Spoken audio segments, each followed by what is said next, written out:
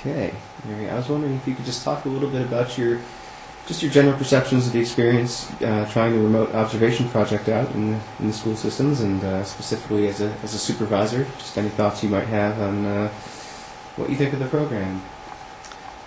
I tend to enjoy technology, so I was excited to participate. And when we first started, I still went to the classroom and I was in the room where the students were recording just in case things didn't work too well. And as it progressed, the semester went on, I stayed first in another room, and then I stayed at home finally and typed comments as the lesson proceeded. So I was also on the learning curve trying out ideas. I felt like my students did a lot of self-correction of small things.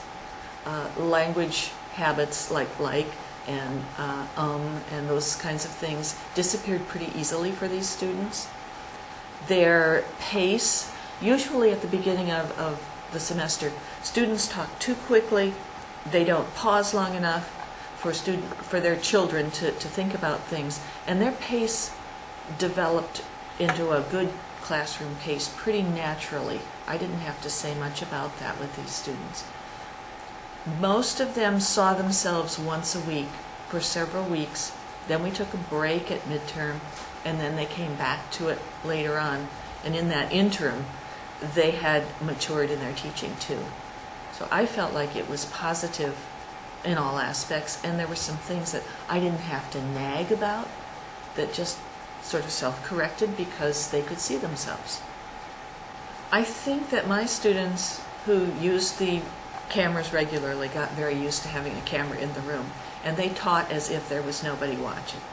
And I know that whenever I come in the room to observe a lesson, there is this extra added person there who is going to, change the dynamics in the classroom. I change the way their blood pressure operates. It makes a difference. And having just the camera and not me, even if I'm sitting down hall in the library watching, seem to put them more at ease, generally speaking. So in some ways it lets you peek through the keyhole because they're used to having the camera around, and it's not a person sitting in the corner taking notes. So I think there was maybe a little reduced anxiety.